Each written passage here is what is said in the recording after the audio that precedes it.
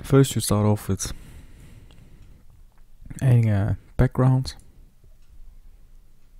Yeah, just like that. And then you create a new material. You could just double click on this. Then double click on that. Take off the reflections. Oh, you don't want your background to be reflective. So press on color. Press on this thingy. Then like find your picture you want to use. I want to use this one. Yeah, just say no to this.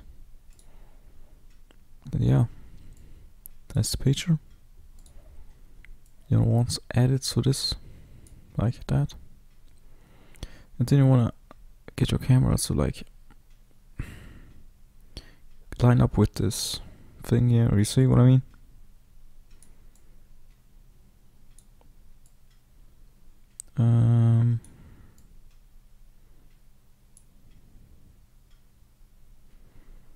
Basically, like not this, but it doesn't have to be perfect. Then you're gonna get a wrong button, please. I'm sorry. You're gonna get a plane. Just place it in there. This is where it gets a bit tricky. You're gonna want to line it up with your floors. If you're gonna use a table like me, you're gonna like do this, and then you see the sides. You wanna line them up too. Okay. So yeah, this is looking pretty good so far, so I'm just gonna expand it a bit. And by the way, this plane is gonna be invincible. It's gonna act as like a shadow catcher, if you know what I'm saying. Okay, that's it. So then we're gonna right click on it, add a Cinema 4D tag, compositing. Then we're gonna click on Compositing Background. You're gonna add this thing here, or you can make a new one and make it reflective, so it's like gonna catch the reflections too. But I'm not gonna do that. So you take it, put it over your plane, click on it, make sure the projection is like at frontal. Then we're gonna click on your compositing tag. Yeah, you already checked this thing. Excuse me. Yeah, now it's gonna be like invincible. Don't worry about the backgrounds, it's not gonna show up. Maybe put it like it.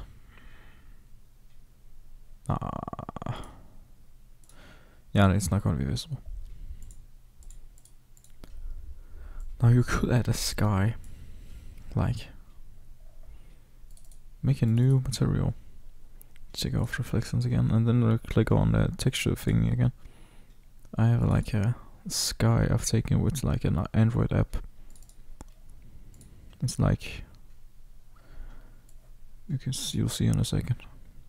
It's like my room in a panorama. Yeah, you can turn up the quality a little bit. Let me go to the editor. And then you click on this, and then you turn it up like that. You see, it's much clearer now. So yeah, once you did that, you're gonna right click on Cinema 4D, compositing, and then uncheck scene by camera.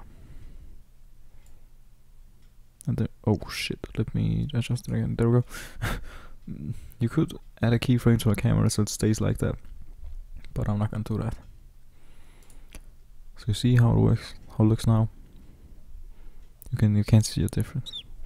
But when I'm gonna add like a spear in here, yes. Take it down a little bit, lift it up, and move it to the side. You see, it doesn't look too good, but then we're gonna start to add the lights. Add a light in here. Actually, not a light. Control Z to undo your actions. Area light. I'm just gonna make a camera quickly, and then click on this thing here. Keyframe it, and then you can like move your camera and all that. But if you click here, it's gonna stay the same. So yeah, I'm gonna zoom out, pull the camera right. Imagine this is your room. You gotta know where the light comes from. The light comes from around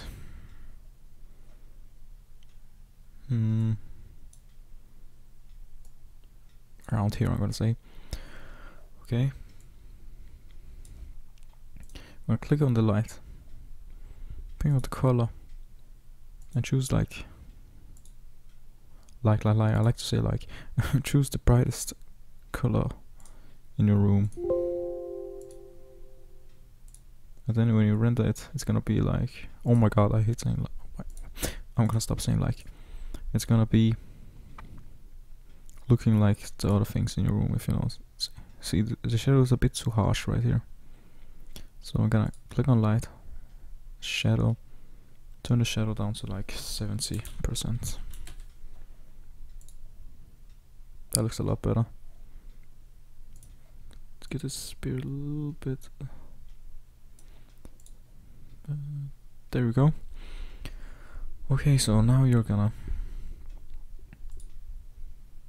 create a new light because the screen is projecting a light to my monitor. You're gonna move it like, holy shit, I keep saying like, sorry about that. Move it right here where the monitor is. See, it's like backlight, but then you're gonna click on it. General color. Take the color from from, oh my god, from the monitor. Then when you render it out, it's gonna look like it's the color has been projected, you know. It's like actually a light coming from there. But I think the light it's not too big enough, so I'm gonna make it a bigger, like this.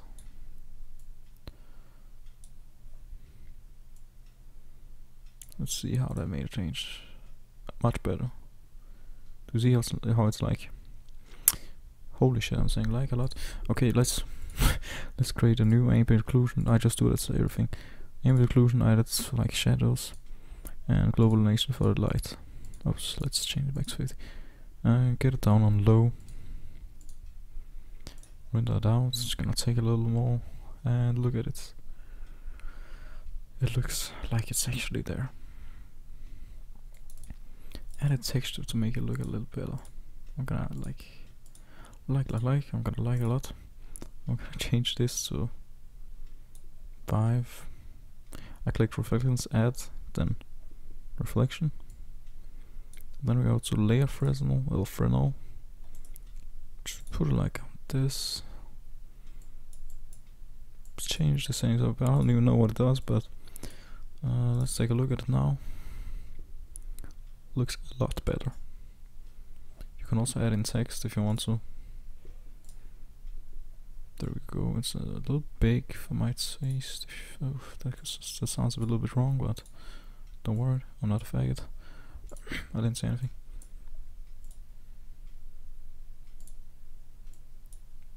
Yeah, just gonna put in my name.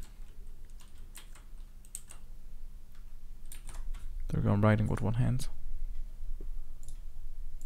Because I'm holding up a microphone so you can hear better. It has a little bit of problems with picking up the audio sometimes. We're gonna put the depth up a little bit. I'm gonna render it.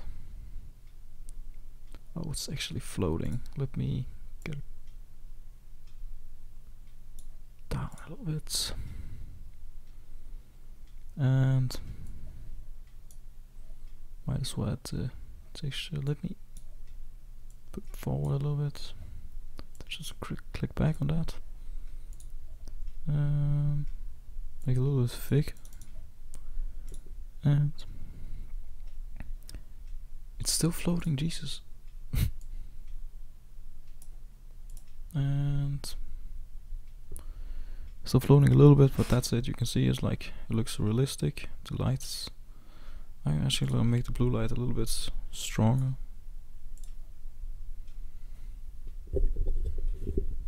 And just like that, you've made some lights.